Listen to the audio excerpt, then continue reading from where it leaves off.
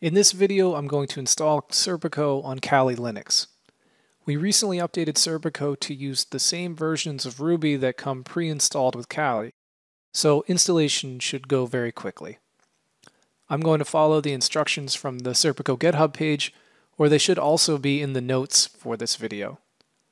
First, I need to update my apt repository as this is a fresh install of Kali. Next, I want to install a few dependencies that are required by Ubuntu. Third, I need to clone Serpico. And finally, I need to run bundle install to make sure my gem dependencies are all set.